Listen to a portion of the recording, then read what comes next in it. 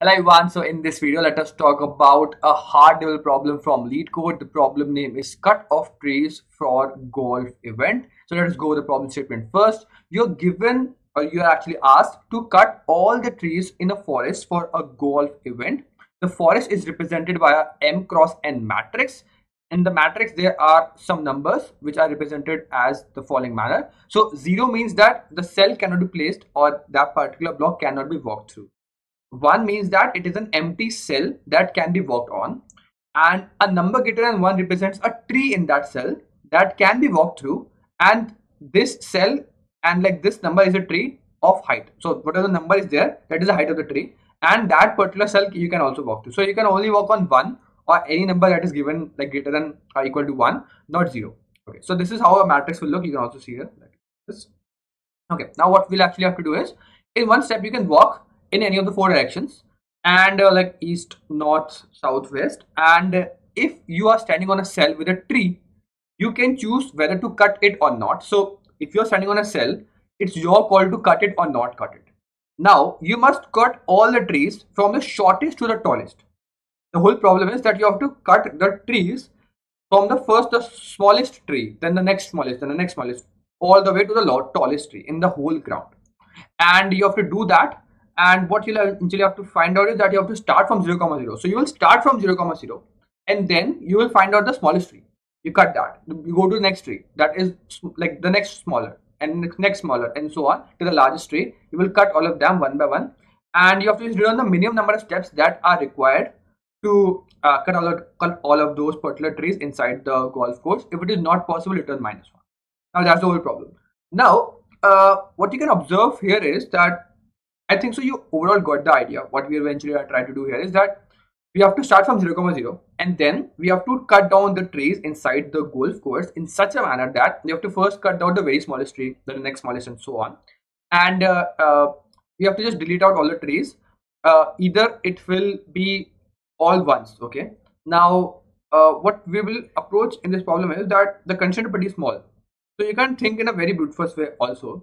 And if I have, let's say, a matrix, and I have, let's say, like the shortest distance between 2 points. So let's say I start from 0, 0. My overall thing is that if I start from 0, 0, I want to first reach the smallest tree in wherever the whole grid is. So I have to somehow also sort the positions at which where is the smallest tree, the next smallest, and so on. So I have to somewhat do that calculation also. But let's say if I know where is the smallest tree, I have to get there.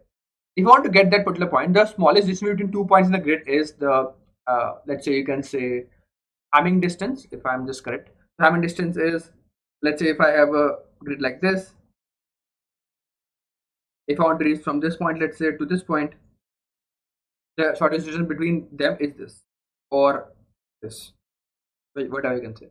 But because in this problem there are some grids that are not walkable, maybe this is not walkable grid or this is not walkable grid, so you have to come like this. So in this scenario, if I want to find out the smallest difference between 2 points, then the overall idea is to use BFS, because BFS just do a breadth-wise search in the whole grid, and you can easily find out what is the point that is the smallest distance between 2 points, okay, in a particular grid. So what you'll do eventually is that, okay, I will first start from 0, 0 and do a BFS to the next smallest tree that is there inside the whole grid. I will reach there.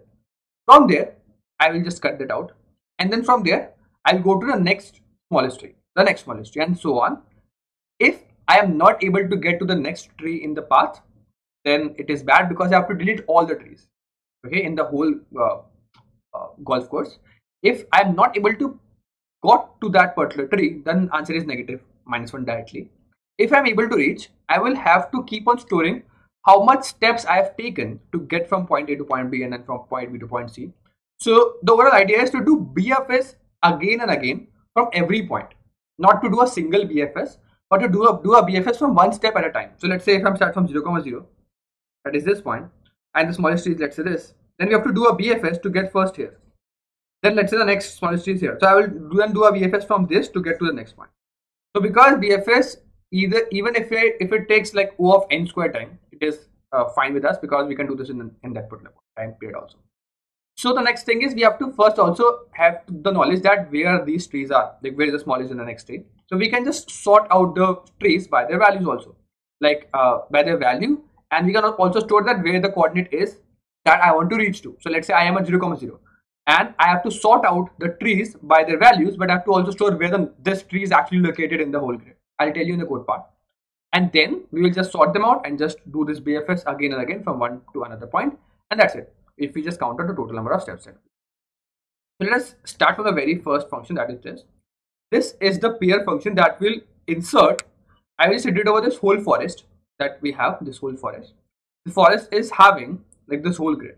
So what I'll do is just iterate over that. If it is greater than 1, then which means that I have to cut that particular tree, because if it is 1, it is no need to cut that tree. I have to only cut those trees that are greater than 1. So I will only check that if a particular ij, if there is a patch on that particular ground on the field, if it is greater than 1, which means that is a tree, I will push back that particular tree and I comma j, which means that the coordinate of that particular tree inside this vector v, and then we have all the trees inside that. Then I will also insert 0, 0, which means that because I want to start from the 0, 0 also, and because there is no, like I'm assuming that because I want to start from 0, 0, and because this should come at the very start also, because I have to first start from this point also, because I have to sort them. Okay, either you can sort them and then insert at the very start, or you can insert this point and then sort them out. So eventually if I then insert this particular point also and then sort the whole array out by the first value, the first value will be the value of the tree length, and then we will sort it out. That is whole sorting. Now what we'll do is that we will iterate over this whole trees. So this tree after sorting will be that the smallest tree and the next smallest and next, like the large, like from smallest to largest, all the tree will be sorted manner, and we have the grid point where that particular tree is located. I will iterate over all these trees one by one, so that let's say I want to go from 0, 0 to the next smallest. Okay, so I will go from, and because they are in a sorted manner, I have to go from I to I plus 1. So this is a BFS in which I have to iterate over this forest, go from I. So this is first dot second. So sorry, second dot first. Second value is the actual grid point. So this is, so let's say this is a pair. This is first and this is second. So second dot first will be the actual x, and second dot second will be the actually y. So this is actually just giving out the coordinate of the starting point, and this is the coordinate of the end point that I want to reach. So I have to do a BFS on this particular forest, going from the current coordinate I am on to reach the next coordinate, because all of these trees are now in the sorted manner, because I have to do that in the smallest to the largest tree. So I'll just do the BFS, and this will return how much steps I have to take to reach that particular new, like the next tree that I want to cut to. Okay, I will just return that. If it is not possible to reach that tree, the answer is -1. If it is possible, then the answer will be returned. I will be adding answer that how much steps that I have taken to go to the next tree, and then keep on doing that from the next tree. I have to do again a BFS. So I have to clear the map, that whatever map or whatever traversal we have done, that is just clear that out, and again do a complete traversal from that particular point to the next point in the sorted list. Again, keep on doing that, and we have the BFS again and again for every point. And then what this BFS is doing, so it's very simple. We just make a queue. Okay, we just insert that particular tree and a coordinate. The answer is -1. -1 initialize it with a number that where the particular new coordinate is at. And then what we'll do is that this level means that what is the particular distance. You can also like it to be distance. This is the x and y of the current because we are doing a BFS. What we'll do is that we do in a layer wise or a bed wise type of traversal. We'll insert the first coordinate, that is from where we want to start, and we will just do a BFS over that, go to the next all the 4 coordinates.